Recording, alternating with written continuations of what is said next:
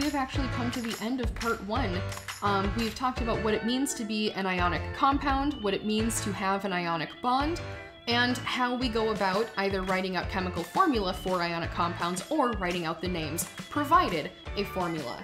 So I would like you guys to take a breather, see if you can't write down the formula or name for each of these following 5 ionic compounds.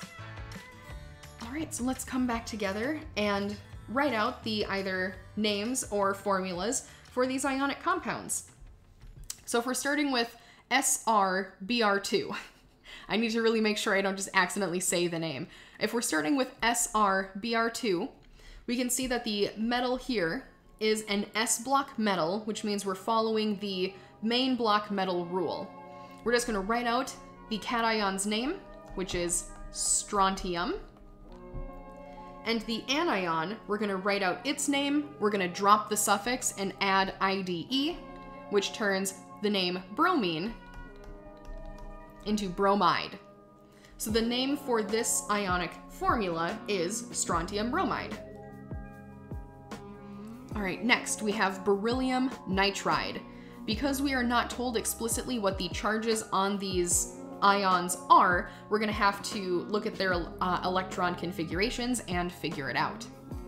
So beryllium, where it is on the periodic table, let's see, I'll write it right down here, has an electron configuration of He2s2, and our nitrogen has an electron configuration of He2s2, 2p3.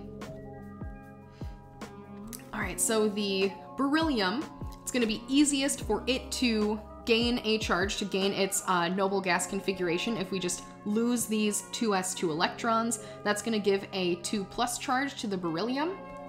And our nitrogen has a total of 5 valence electrons. Since it's over halfway to gaining, or over halfway to a total of 8, it's going to be easier for it to just gain 3 electrons. These 3 electrons are going to come from the berylliums. As they begin losing electrons, the nitrogen will pick them all up. Each individual nitrogen, though, is going to be the most stable if it has a 3- charge. In doing so, our beryllium will be left with a helium core configuration, and our nitrogen will be left with a neon core configuration. Now that we know what the charge on the beryllium and the nitrogens are, though, we're going to have to put an equal, or not an equal number, an appropriate number of the ions together to make sure that our compound is charge neutral. So a beryllium with a 2+ charge at first is just going to be partnered with a single nitrogen with a 3- charge. We can see that we have too many negative charges, right? We are not charged balanced. So we're going to have to add another beryllium with a 2+ charge. Well, this brings our total positive charges, total number of positive charges, up to a +4, meaning that we have too many positive charges now. So we're going to have to add a single additional nitrogen with a -3. And it would appear at this point that our charges are still not balanced. We are at beryllium with a total of a 4+, nitrogen with a total of a 6-. So we're just going to add another beryllium. Now we have a total of 6 positive charges across all of our berylliums, 6 negative charges across all of our nitrogens. And if we were to put all of this together, we would be left with beryllium 3, since there are 3 berylliums present here, nitrogen 2. Be3N2. All right, aluminum iodide, we can follow a similar approach. I will leave the electron configuration determination up to the viewer, but our aluminum is the most stable with a +3 charge, and our iodide is the most stable with a -1 charge. So cations, you notice, tend to be listed first, and the anion tends to be listed second. And this is true in nearly every ionic compound that I can think of, especially at the general chemistry level.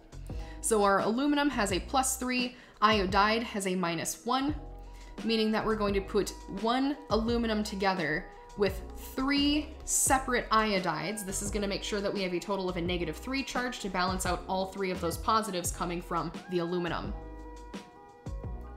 All right, we're in the home stretch, our last 2, SnS2.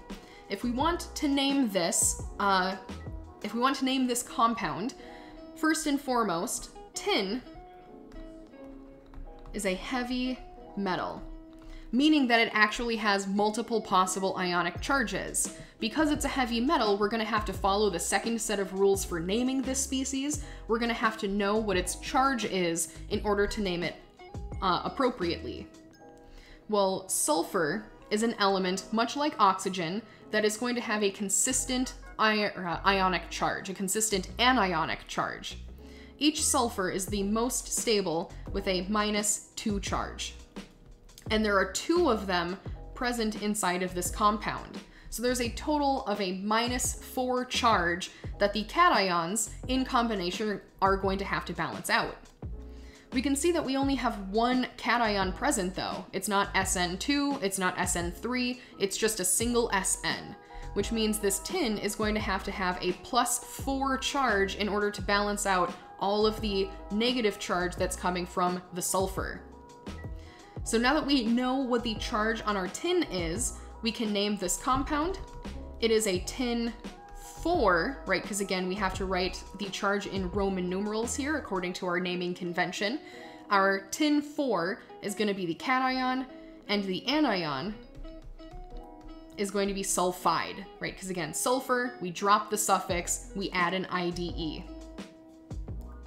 Last but not least, we are working or charged with naming tin 2 oxide. Here exactly we can see an example of 2 stable charges on tin. The first has a +4 charge, the second has a +2 charge. So if we take our tin with a +2 charge, combine it with an oxygen, that, again, we have seen a couple of examples now. Oxygen is the most stable in its ionic form if it has a -2 charge. These 2 things, when partnered together, are going to create charge balance. And this is going to mean that the chemical formula for this compound is going to be SN for tin, O. SNO, or snow.